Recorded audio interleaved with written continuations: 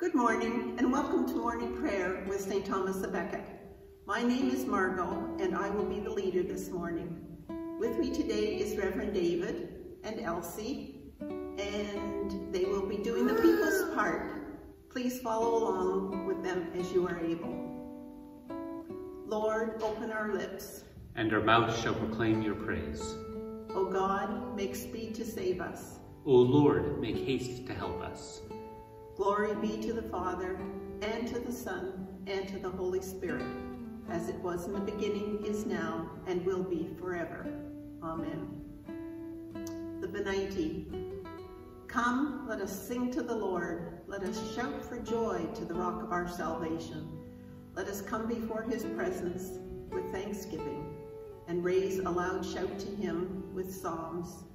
For the Lord is a great God and a great King above all gods. In his hand are the caverns of the earth, and the heights of the hills are his also.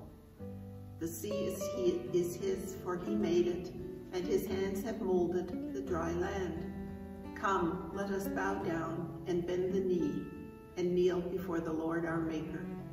For he is our God, and we are the people of his pasture and the sheep of his hand. Oh, that today you would hearken to his voice. A reading from the book of Romans.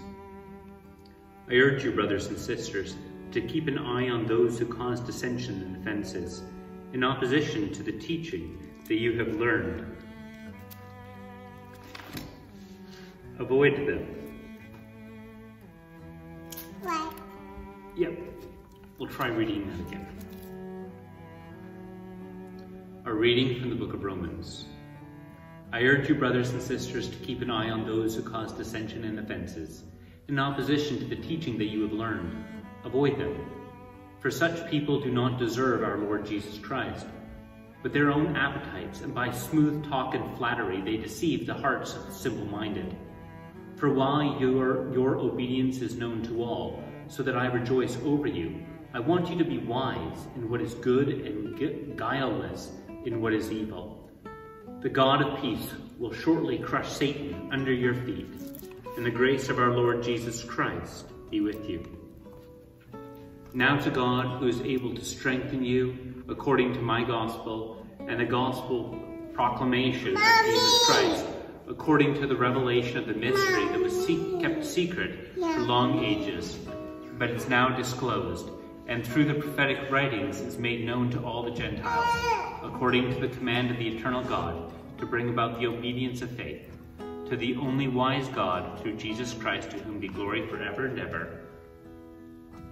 I invite you to join in affirming our faith with the words of the Apostles' Creed.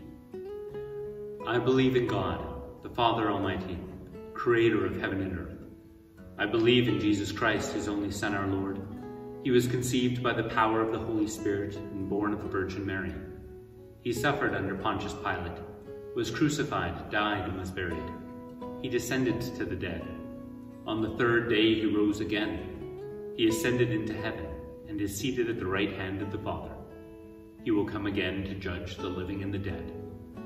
I believe in the Holy Spirit, the Holy Catholic Church, the communion of saints, the forgiveness of sins, the resurrection of the body, and the life everlasting.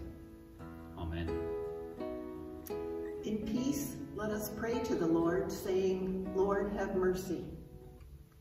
For people from on high, and for our salvation, let us pray to the Lord. Lord, have mercy. For the peace of the whole world, for the welfare of the Holy Church of God, and for the unity of all, let us pray to the Lord. Lord, have mercy. For our bishops, and for all clergy and people, let us pray to the Lord. Lord, have mercy. For Charles, our King, for the leaders of the nations, and for all in authority, let us pray to the Lord. Lord, have mercy. For this city of Mississauga, for every city and community, and for those who live in them in faith, let us pray to the Lord. Lord, have mercy. For good weather and for abundant harvests, for all to share, let us pray to the Lord. Lord, have mercy. for those who travel by land, water, or air, for the sick and the suffering, for prisoners and captives, and for their safety, health, and salvation. Let us pray to the Lord. Lord, have mercy. For deliverance from all affliction, strife, and need, let us pray to the Lord. Lord, have mercy. For the absolution and remission of our sins and offenses, let us pray to the Lord. Lord, have mercy. For all who have died, let us pray to the Lord. Lord, have mercy. Remembering all the saints, we commit ourselves, one another, and our whole life to Christ our God. To you, O Lord. Almighty God, you have given us grace at this time with one accord to make our common supplications to you, and you have promised through your well-beloved Son that when 2 or 3 are gathered together, you will hear their requests. Fulfill now our desires and petitions as may be best for us, granting us in this world knowledge of your truth, and in the age to come eternal life. For you, Father, are good and loving, and we glorify you through your Son, Jesus Christ our Lord, in the Holy Spirit, now and forever. Amen. And now, as our Savior Christ has taught us, we are bold to say, Our Father, who art in heaven, hallowed be thy name. Thy kingdom come, thy will be done on earth as it is in heaven. Give us this day our daily bread, and forgive us our trespasses, as we forgive those who trespass against us.